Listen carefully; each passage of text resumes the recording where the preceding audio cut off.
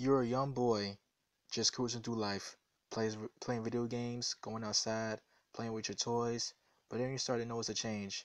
Deeper voice, facial hair, and facial acne and facial hair. You start to have an interest in girls, and your sexual hormones begin to kick as you begin to learn more about sex. You start to question the values you were taught by your parents and teachers. You begin to learn this between friends and associates. You start to question your goals and dreams, but you don't have a concrete goal for your life.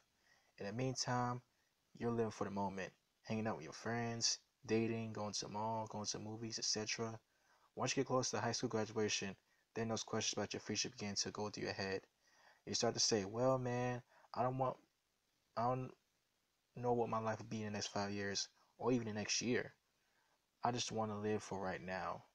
You begin to look at your older brother, who is a college graduate, go from job to job, thinking he'd be making at least 50K a year, but he ends up working a minimum wage job, struggling to make ends meet. Your brother didn't really have a strong passion for anything, but he just wanted to make some money after college, but his old job laid him off. You're not going to know exactly what you want to do for the rest of your life. You're not going to know exactly what the rest of it is going to look like.